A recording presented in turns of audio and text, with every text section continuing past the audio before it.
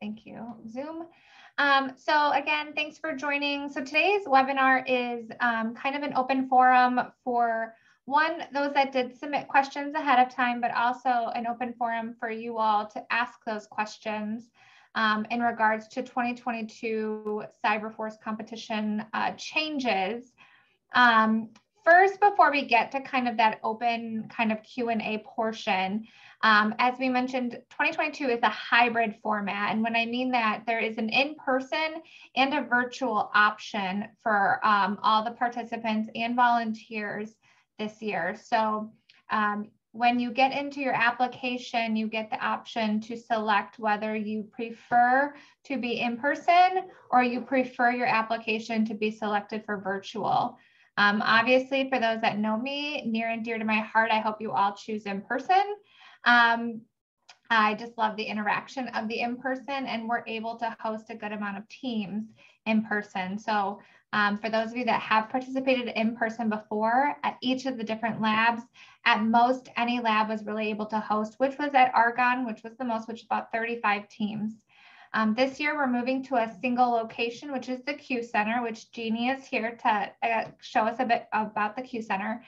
We're able to host about 90 teams. So put 3 Argonnes together for those that have been at Argonne, and that's our space. So we're hoping to be able to max that out.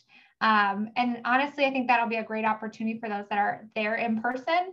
And 90 teams is still giving everyone, space. It's not, we're not cramming everyone in like sardines.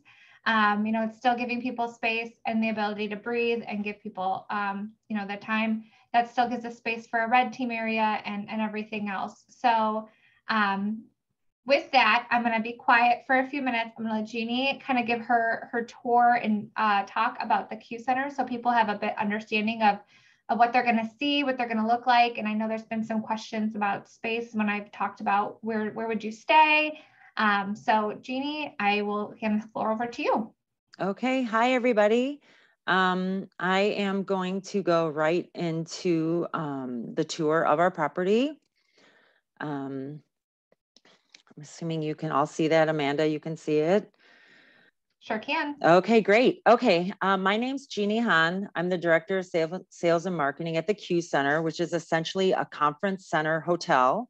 And what we have found for programs such as yours, the best way for us to showcase the property is to kind of walk you through what the property looks like and basically what your journey will look like from check-in to check-out. And so that's what I'm going to do for you today. I'm certainly happy to answer questions if I can, but essentially I just really want you to get comfortable with the facility and what it looks like.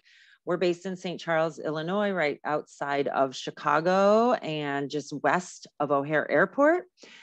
This is a very general map of the property, but it really gives you a good idea of the space and what we have to offer. So from the point of arrival, you come in. Right here is our north circle where the big globe is, the Q Center globe. And this W here is our welcome center. So as you enter, you will come right into the hotel here. And it will take you to the welcome center, which is also essentially the lobby. So this is where everybody checks in, gets their room keys. It's a really great space. Not only do you check in, this is the north circle outside these doors here. There's more collaborative space over here too. If anyone wants to sit, plug in, do some work. Down this hallway here, I won't take you there, but is our fitness center. We have a 4,000 square foot fitness center that is open 24/7. So if you do need to work out, you can certainly do that. Also in the lobby, as long as the weather is okay, you will see bikes and helmets here. If it was snowing, we would have cross-country skis here, but you are welcome to take those off out onto our trails. If you have any free time too. So that's just another amenity that's part of staying at the Q Center. So from the Welcome Center, after you check in right here, your program will be staying in the Q building and the C building. So you will be right here. Again, you'll check into the Welcome Center. You can either cut through the courtyard here, which I'll show you in a moment, or you can walk down B building to catch your rooms in the C or Q tower. Okay.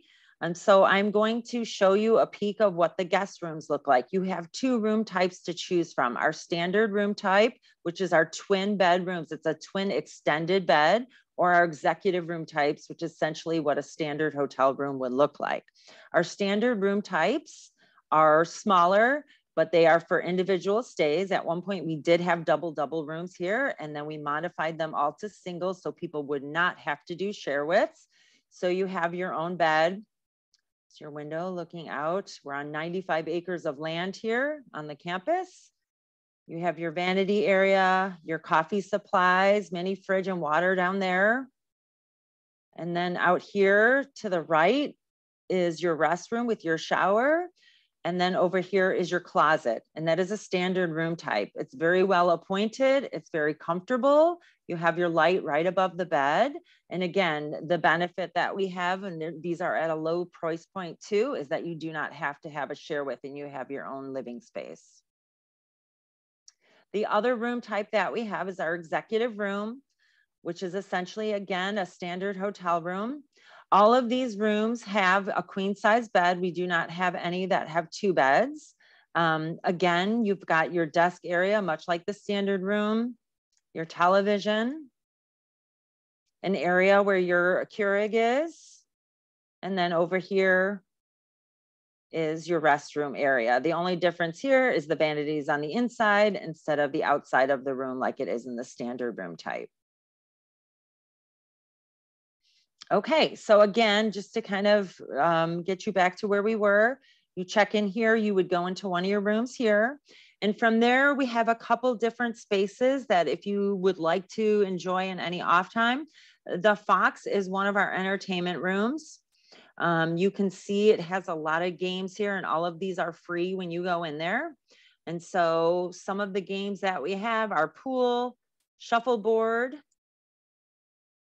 On the back over here, there's darts, backgammon. We have chess down here. And then on the other end, again, we have foosball, pool table, shuffleboard, and this arcade game that has 400 different kind of retro arcade games. This is open until usually 11 to 12 midnight. And again, all of these games are free that you can play. The other thing I want to highlight here that I talked about was the courtyard. This is an area that you can cut through, but it's open all the time. There's several ways to get to it. I'm going to show you the way through the bistro. The bistro is one of our cafes that you can get pizzas and things like that at. Usually we have sport games on one of these TVs, but when you exit out of the bistro, it goes into the courtyard. So I want to show you some of that because it will be open during your time here, and it's a good time.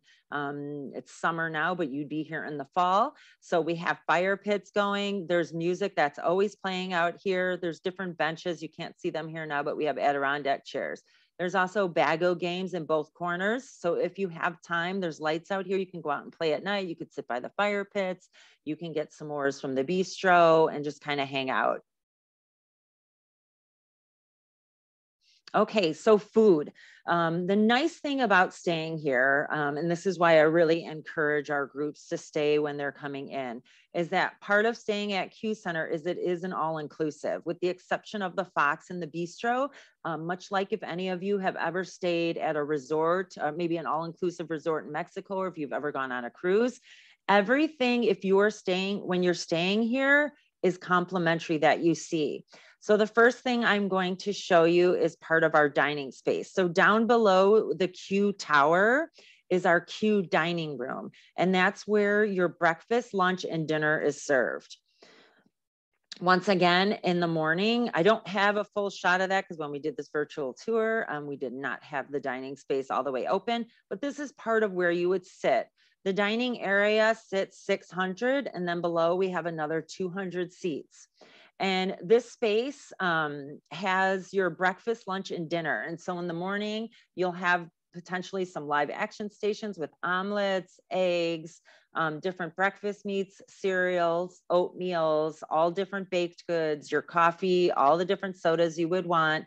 And that's for you to take. And it's pretty much anything you could possibly want is going to be there for breakfast. For lunch, you could be using this, or we may be doing box lunches. I don't know yet, but same thing. And also dinner. So dinner will have some kind of ethnic cuisine. We'll have maybe a chicken or a steak with fresh vegetables and rice. And then there also could be pizza and burgers and fries, and then a salad bar and soup. So it's all you can eat. You can eat as much as you want. And again, there's sodas and coffee and decaf and water. We also have desserts there, plus soft serve ice cream with all the toppings. So it's really great. Everything is marked, no matter what your dietary need is. If you're vegan, allergic to nuts, dairy-free, everything is marked great. And there's basically something for everybody here. So once again, when you check in, you come here. You'd go to your rooms here right below Q Tower. So if you're staying here, your dining room is right here where you would eat breakfast, lunch, and dinner. There's coffee service there too. So if you wake up and just want to go grab some coffee, if you don't want to make it in your room, you could certainly do that as well. From there, that's when you're going to walk to your meeting space. Your meeting space is in the Fox River Ballroom. And also I know we have some breakout space here. So I'm going to show you what that looks like now. Okay, so your group essentially will be using the majority of the Fox River Ballroom. I'm showing you 4 sections right now. I'm going to show you the other half in a moment. But this is what the meeting space looks like. I believe in your case, you'll be sitting in half rounds, but you can kind of get in a good idea of how large this room is. When the whole thing is opened up, it's 20,000 square feet. All of our audiovisual functions are built up into the ceilings. And then of course our screens up ahead. I'm going to walk out here and show you the other sections of the ballroom. This hallway that we're facing here, right around the corner, is Q Dining, where your breakfast, lunch, and dinner is served. And the rooms are right above that. So essentially you're just coming right down into the ballroom to get to your meeting space. So it's very convenient. It's easy to run back to your room if you need to. If you need to go get coffee or soda, you can certainly do that too back in the dining room. These are the other 2 sections of the ballroom. This is set for a social event, but you can kind of get a good idea. This particular section looks out to this pre-function area that I'm going to show you. So during your meeting event, if you need to step out, our restrooms are right around the corner here. Down this area, our restrooms, okay? If you need to get some air, you can go out here or out to our balcony patio. But what you see here is where your all-day breaks are. So the nice thing about Q Center, again, like I said, it's all inclusive. So here in the morning, after you've already had your breakfast, you'll still have more food out here. So you'll see baked goods, homemade energy bars, trail mix, fresh fruit. In the afternoon, you may see M&Ms, goldfish, pita, hummus, chips, salsa, fresh sliced veggies with maybe some dip. And over here, you have all day sodas throughout the day, water stations, and coffee and tea and decaf that'll be set up throughout the day. So you'll never go without something to drink or eat while you're here. Like I said, it's very convenient. Down here is our E building, which I believe there could be some office space for more of your facilitators or your administrators. And the nice thing about Q Center is you won't see this much in the ballroom, but down all of these different hallways, we have writable walls. People are, as you walk down there, you may see different things like, where are you from? What's your favorite book? How far did you travel? And so we have all these collaboration spaces down the hallways. At the end of this hallway here is where we just came from, the ballroom. Every single hallway at the end of E building has a collaboration center like this. So if you need a break, you need to get some kind of alone time, or you just want to relax, you can come sit here. Out these windows is our Fox River. And again, all writable walls. So if you need to jot something down, if you're just trying to get to know somebody or playing a game, you can do that here. Okay, so I showed you where you checked in. I showed you the path to get to your sleeping rooms. Down below here is where all your food is throughout the day. And then the Fox River Ballroom is where your meeting is and all your breaks for your food throughout the day. One other space I'm going to show you because you're going to come across this as you're walking is the Business Center. So the Business Center is essentially the midpoint of the entire property. This is also an area where people will kind of meet up because it is the center of the entire hotel. Down this hallway here goes to the Fox River Ballroom where your general session is, and that's where you'll be the entire day. Again, this is another break area. So if you happen to be walking this way and you want to grab food off of here, you certainly can. You can grab a soda from here, any kind of drinks, your coffee, tea, or decaf, if you want a candy bar, M&Ms, whatever we happen to be serving that day. Back towards this hallway is where the dining room is and all of your sleeping rooms. And right out this window here is the courtyard that I showed you earlier where the fire pits are. But this is just another example of some really nice areas that you can hang out in. Again, we want people to stay over too, because we have a lot of spaces like this where you can hang out at night. You can chit chat, network with people, whatever you like. A couple other things I just want to mention. If you have free time, like I said, we have the bikes. Down this way is where the Fox River is. There's a trail there. There's also trails throughout the property. You can run there in the morning. You can walk. You can take the bikes. You can ride down there. These go 40 miles in either direction. And it's a really great sightseeing for bald eagles, deer. You'll see wildlife out there. Every time I go on there, I usually see a deer every single time. So it's really beautiful if you have a chance in the morning to get out. You're going to be there during a really great time of the year. The leaves will be changing. It'll be really beautiful. So again, the business center that I showed you that I said was the central point is right here. So really when you're coming from your dining area or your rooms, you're coming through here to get to your Fox River Ballroom. And lastly, the only thing I wanted to talk about was reservations, because I know that's important too. Once we're ready to go and to open up the reservation blocks, you will get a link from Amanda. And that's how you make reservations. And so you'll be able to go in and pick, do I want that standard room, which is your private room with your twin bed? Again, this is at a very low price point, or your executive room. And so you'll be able to go through, it's called Passkey. It'll walk you through the reservation process where you can go click, get your confirmation. It's very simple. And that also will put you in there where you'll get some know before you goes. They'll tell you anything, activities that are going on that week. If you want to do a lead run in the morning or yoga or some kind of an activity, they'll let you know. They'll let you know what the weather is like before you get there, and any other activities that happen to be going on during your stay. So that really concludes some just general information about the property, and hopefully it paints a good picture of what your stay would be like. And again, we're very excited to welcome you. I think you'll love this environment. It's truly a training campus hotel that's really built for people to come together and collaborate. And again, I think the food and beverage options are probably the biggest point, and really having access to that the whole time you're there is really a wonderful benefit for staying at the property. So that is all I have. Amanda, I'm happy to take questions if anybody has anything, or if you want to collect them for me, it's totally up to you. I'll answer what I can. If I can't, I can take it back and find out and then get back to you. I think the only question that we have right now, and I'm not certain if we've come to a full consensus yet between you and I, but was what was the price per room for I think by the standard and the executive that we have there. Sure. I think the last price you and I talked about for the standard was $89. And then the executive is $125. Perfect. So Trey, it's $89 for the standard, which is the twin extra long bed. Yep. And then you said what, 120? 125 for the executive. For the executive.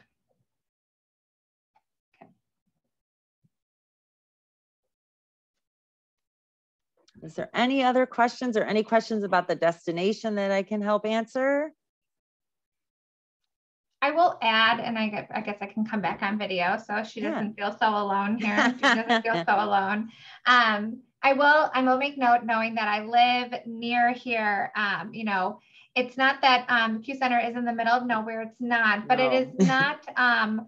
It's also for those of you that might go, well, let's see what other hotels are nearby. It is also the hotels that maybe are in the near vicinity to this are not necessarily, like I would say, top choice hotels.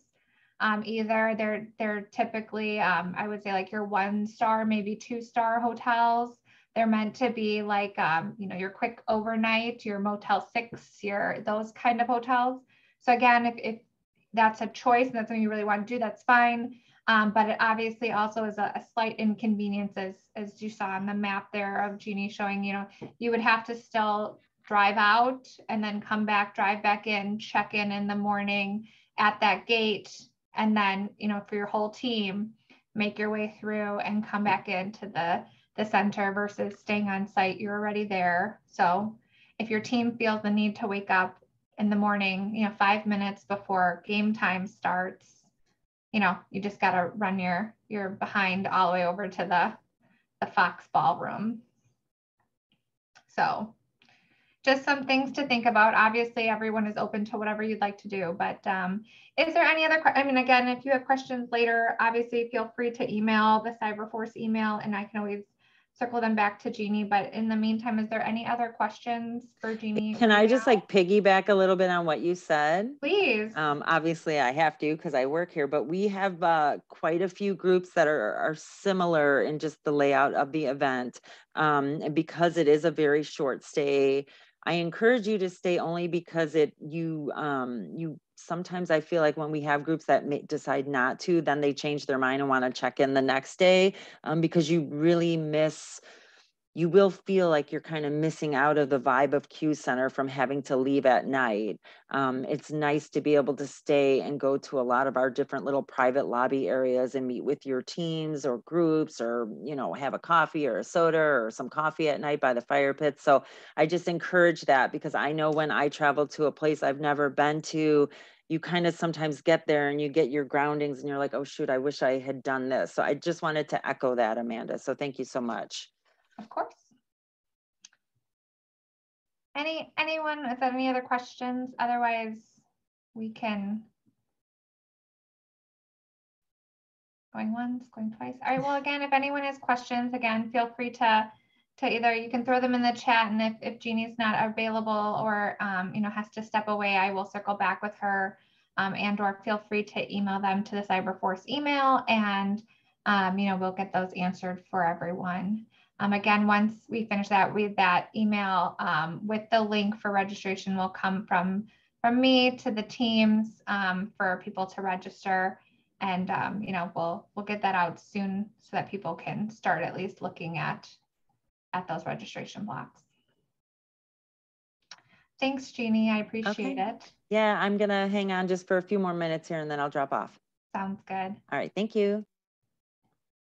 All righty. So I'm gonna start going through some of the questions that I did get. So I'm gonna like semi move this over so you guys don't see half of my face. So Tom asked which airport is closer. Technically O'Hare and Midway are kind of 50-50 for us. So it just really depends on your preference. Southwest now goes into O'Hare. It depends on how your flavor of how you feel about going through the international terminal, I guess. So Southwest, you have to fly through the international terminal at O'Hare versus Midway is basically mostly only Southwest minus a few Delta flights that go in and out. So both of them are fairly convenient either way. So it's just dependent on your flavor of airline and whichever obviously works convenient for both. But that's kind of in part also why we chose to have a central location here in around Chicago, is that there's 2 major airports for everyone. All right, I'm going to go through some of the questions that came in, but again, feel free to continue to put questions in the chat and I'll try to answer as I can. And again, I'm sorry that the terrible sun has decided now to hit me in the face. So a few questions that came in. in the registration that, so I can just try to help answer. Some are CyberForce and some aren't, but I don't want to forget any. So there's a question that came in that said, what type of IDS or IPS tools can we use, such as pfSense, Snort, Zeek, etc.? So I can't be 100% specific on what you can or can't use quite yet, as we're still working through the exact rules of what is or is not allowed this year. But I will say typically in CyberForce is the rules are that it needs to be free and open source. And I know that comes with typically a slightly gray box around some things, because in prior years in our Azure environments, you know, things have been free, but when you try to download or utilize it, there comes a cost. And so it's been kind of an iffy situation. But this year we are moving to AWS. So we will be slightly altering some of our things. That does not mean that we're altering to allow cost services, but everything that is utilized by teams needs to be free or open source. And when I say free or open source, or it has to be openly available to everyone, it means that if you're going to utilize software that is available to all .edus, then you need to have proof that it's available to all .edus. Not something that's only available to, you know, University of Chicago, that it's only available to the Amanda universities of the world. It has to be available to everyone. That provides somewhat of a level playing field to ensure that everyone's starting on a fair ground. Otherwise, free and open source, anyone has the ability to be able to go out and download it and or pay the free dollars for it. So that's kind of where we start with that. The second portion to that question from someone was, will machines be reset prior to the competition start? We never do that. So if that is something that's happened before, I'm guessing in another competition, we don't do that. So CyberForce is, like I said, a different flavor. We give you the time ahead of time purposefully so that you can go in there and actually look at your machines, harden them and defend them ahead of time. And when I say defend, it doesn't mean that we're actively attacking them, but put up your IDS, your IPS, put in your firewall if you feel that's necessary, build in your services that we haven't provided, do what you need to do as long as it's within the rules. But we don't reset your machines come the game day. That would be a waste of your time, quite frankly. And I feel bad, and as Anne's on the call here, so I'll call her out. PNNL graciously helps us with the scoring, and that would be, I feel like, such a waste of their time to have reviewed all your documents for us to turn around and reset your boxes. So the only time anything's reset is by request from a team, because either you have completely blown up your own box and you're asking us as labs to reset it for you because you have come to a point in which you can't do it yourself. For that, you lose points for, or, you know, it's being reset for some reason because you've gone outside of the rules, and we've informed you as such that we're resetting the box because you've completely ignored the fact that you've broken a rule that's very blatantly been pointed out to you. So let me answer those. Any questions to anything that I said there that I can clarify for someone? I'll leave that for a few. Another one that came in ahead of time was, I'm looking for resources to prepare myself and a team to assist with recruitment and practice. I'm going to presume that means I'm hoping for CyberForce. I always like to steer people to on the website, which I always have to remind myself of the new URL, cyberforce.energy.gov. On the top under CyberForce, I probably can just pull it up and share my screen here too, can't you, Amanda?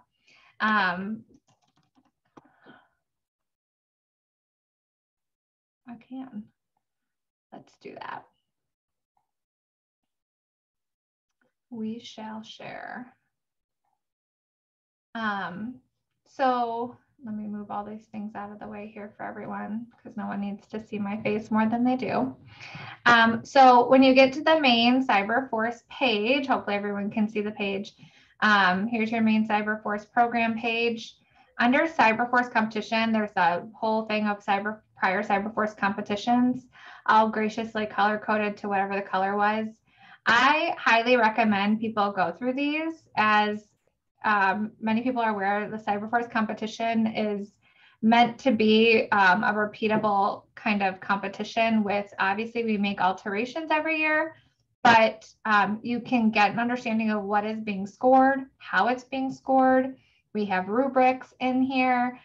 We have the blanket scenarios of the entire competition, of particular smaller portions in the competition, or I should say like our C-suite panels. We have the scenarios in there, how the red team is scoring, how you're expected to get services up and running. So everything is available for you in here. So you click one, it literally goes through who's winners, what the scenarios are. If you wanted to know who's competed for guidelines or rules, you know, and pictures and whatnot, everything's in there. You know, we don't try to hide anything because ultimately our goal here is to make you all do better. So, and have everything that you need. So it's all there for you. So that's ultimately my suggestion for you, is where to start. Would be right there, is to start in the prior competitions. So I'll stop sharing my screen. So let's talk about the previous compilation of competition anomaly questions and how can the previous attempt aids in winning this year's CyberForce competition. I mean, sure, we can talk about them. I love how some people are so direct. I love it. Yes, there are anomalies again this year, just like every year.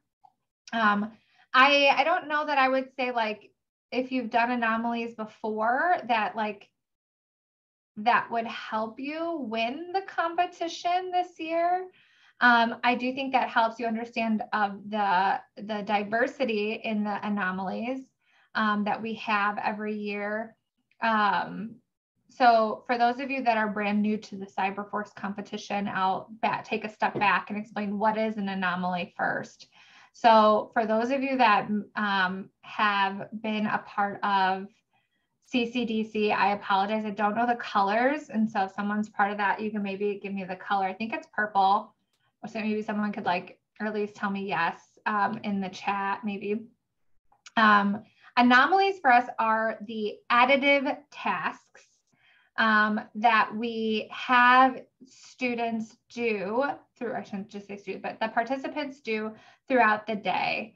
And so for us, that could be anything from looking at a forensics file and answering something in regards to that forensics file, all the way to making a paper airplane, to you know, someone has to step out of the room for a meeting, to you know, reviewing log files.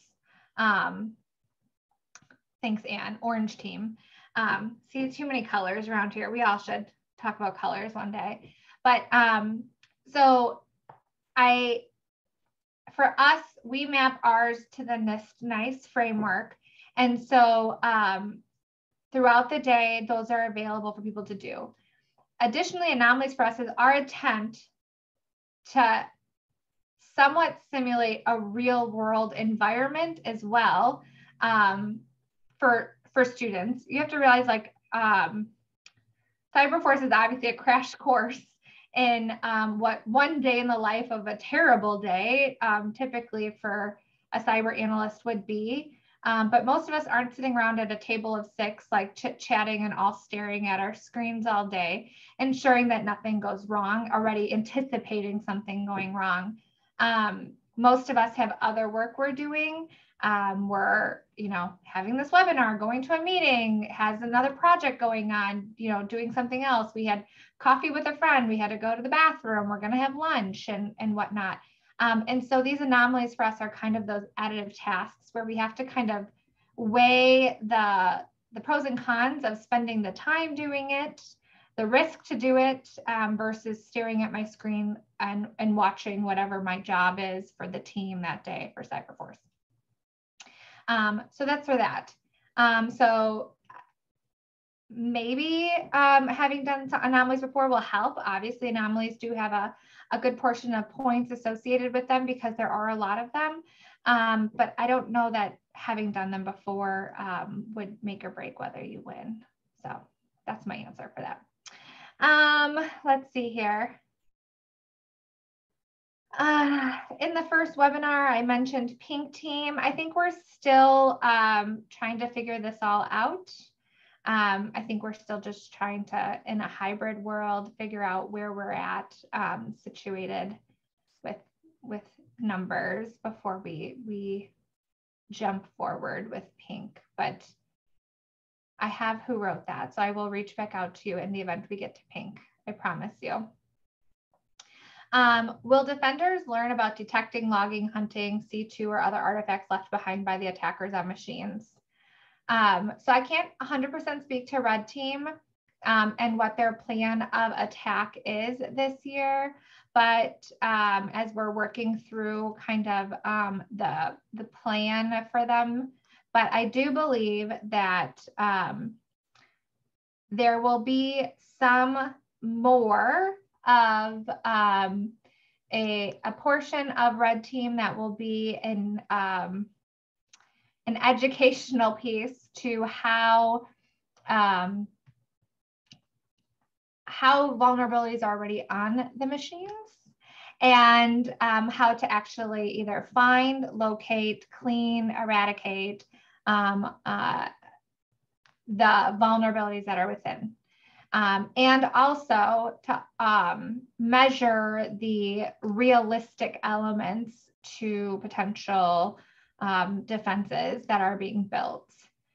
Understand that CyberForce is not meant to be on an IT network. So when we think about, hey, what can I use a pfSense, Snort, Zeek, all stuff, you're building defenses for an operational technology network. So, you know, we have to obviously build in mind knowing that we can't always build on a Windows 2000 server because AWS and even Microsoft doesn't allow that anymore for us to have those operating systems even in the cloud.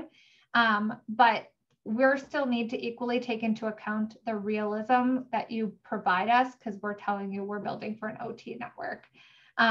So that in part is also what Red Team will be looking at. Todd, your question, when will volunteers be notified if they are selected? So that was another question here. Please explain different criteria for volunteer placement opportunities. So I like to state volunteers are volunteers. You're volunteering your time. So I appreciate you volunteering your time. I know Red Team has a slightly additive volunteering checklist. So for Red Team, usually, I mean, again, you're volunteering your time. There's an additive kind of lift with Red. They do ask once the email goes out that you kind of run through, I guess, a mini boot camp on the Red side to just ensure that you're prepared to be on your own for portions of CyberForce in the event that does need to happen. Because it is hybrid and portions of the team will be virtual and portions of the team potentially will be on site. They just kind of want to figure out where people's skills are.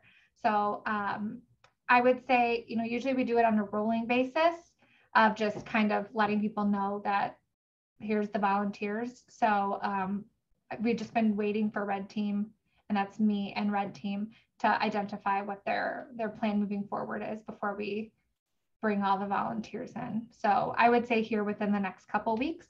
Issue line is at DEF CON is this week. So Red Team is a little busy. Next question that I have is, I guess I could probably answer that question as well for those that were on Green Team. Again, similar to Todd's question of if you were on Green Team, you know, again, we typically will send out an email kind of in a rolling basis because it's so early. You know, I usually have the Green Team lead just kind of email out letting you know that we've received your registration for it. I know usually because it is so early, people tend to forget, doesn't go on a calendar, and we get closer and things have changed. Everyone has lives. So understand, we appreciate everyone who does volunteer in the first place. You know, at the end of the day, it's totally up to everyone. Can you attempt to volunteer for more than one team just to increase the odds of selection? Joe, can you explain? I mean, so I guess I could probably, we can unmute if you want. Joe, do you want to explain what you mean? Like, do you mean like attempt to volunteer for green and red? Right, in case red team says, well, you don't have as much as we're looking for in a red team member, but maybe green team could use that level of skill or something like that. So I don't think red team will ever say no. They might just have put you in a different particular position than like leading something. So ultimately their boot camp is really to ensure that you're going to actually show up on the day of. We've had plenty of volunteers that have on day of, unfortunately, not come. Which is why, like I said, I appreciate my volunteers when they do come very much. I don't think there's any need to try to increase your odds of selection. In the event that you do take the boot camp and you're like, this is way too much for me, you know, you can always ping me and tell me I'd like to just be on the green team. We're very amenable to whatever needs are needed. And then I think the last few are kind of a little bit out of scope for the thing, but how can you start your cyber career? You know, again, CyberForce, the program itself, not just the competition, is meant to be a workforce development effort. So anyone that participates in any of the CyberForce programs, so that includes RAIN that just occurred, that includes CyberForce Competition, that includes the volunteers that are part of CyberForce Competition. So if you register ahead of time here, you all are invited to participate in the virtual career fair that will occur in October this year. So it's pre-competition. And so if you're interested in, you know, getting an internship, a job, or you're just wanting to see what else is out there in industry, whether that's at one of the national labs, at Department of Energy, at the energy sector, at one of the many other industry partners that we have, you know, you are more than welcome to come and talk to people. Doesn't mean you have to get a job or anything, but that is opportunities out there, as well as when there are jobs open and available. There are 2 on the website right now from Berkshire Hathaway that, you know, they're more than willing to actually interview people as soon as someone says that they've done CyberForce.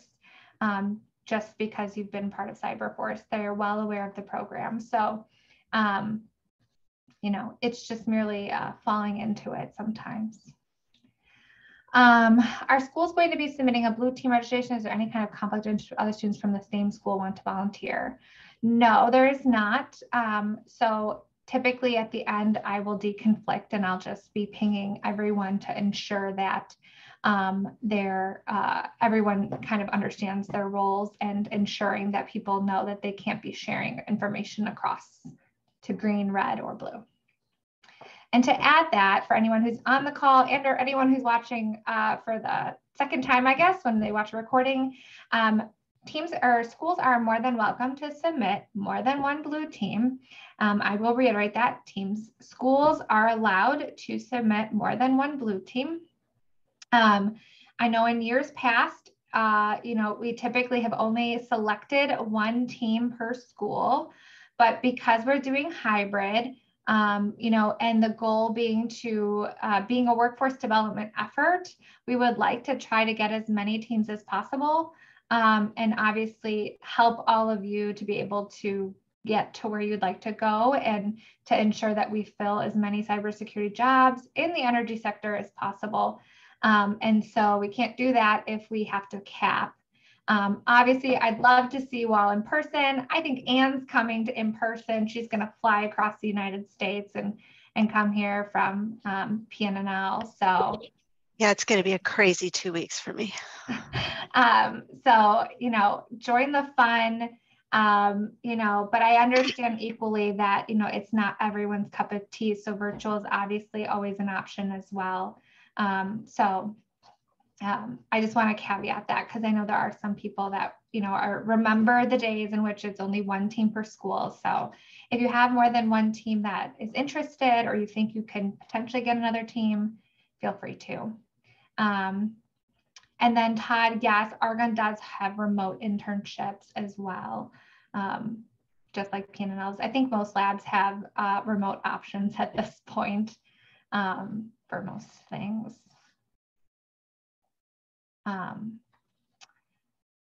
So yes, I think I answered all. Is there other questions that anyone has? Will the career fair be virtual? Yes, I probably should have. I should say that. The career fair is virtual. So the career fair will be October 12th from, I should double check the times. I think it's from 1 to 4 Eastern. I'm going to have to double check that time. But I know it's October 12th. So that will be coming out here shortly with the invite for that. It's all virtual. It's done on Brazen, their platform, and you just have to upload a resume and then make yourself a little profile. It seemed to work fairly well last year. At least I thought so.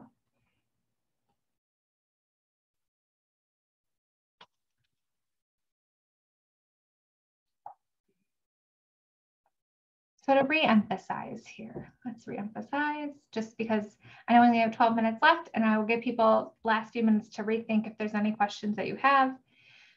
CyberForce is hybrid, in-person or virtual. The in-person is at Q Center in St. Charles.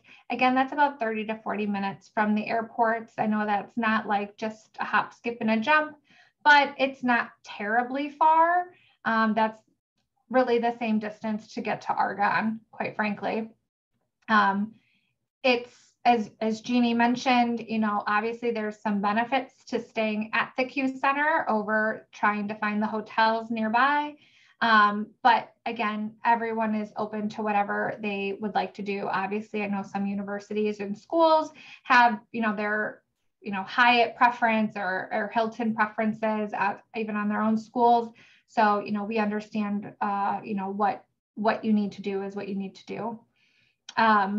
In person, obviously, there's some additive, you know, things that are going on. Just because it's in person, we have that ability to bring things to life, which is why I would love for people to be there. You know, about 90-ish teams we can host in person. And then, you know, you get that ability to interact. There still will be the, you know, for lack of a better term, a webcast going on all day, the full 8-hour stream for those that have understood or been a part of that before.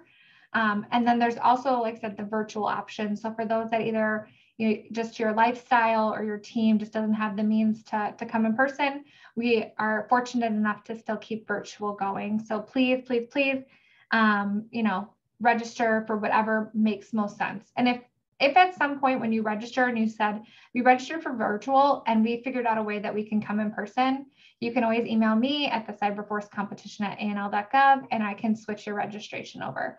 That's not a problem at all, or vice versa. We registered for in-person, we're gonna have to go virtual. We can do that too. We're very amenable to whatever the needs are of the students. Teams, again, our school can apply with more than one team if that's 2, 3, 4, 7, 8, 9, 10. Again, I can't promise that every team is going to be accepted, but if you have more than one team, you're more than welcome to apply with more than one team.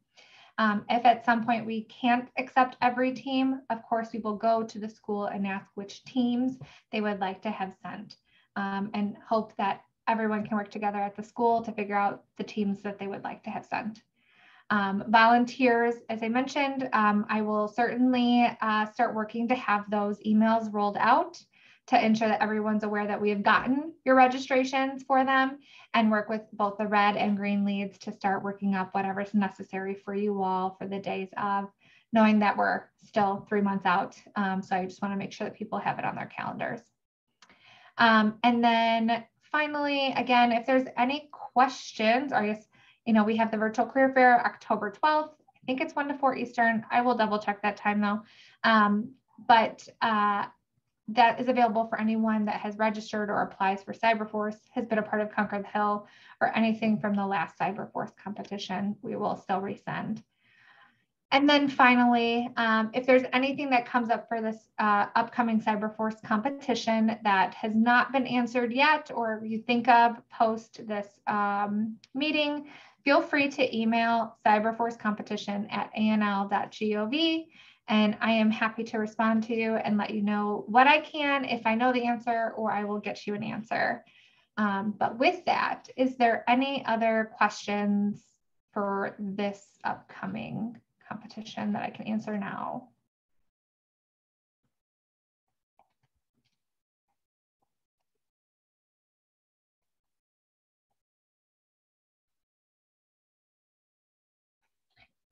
Going once, going twice. All right.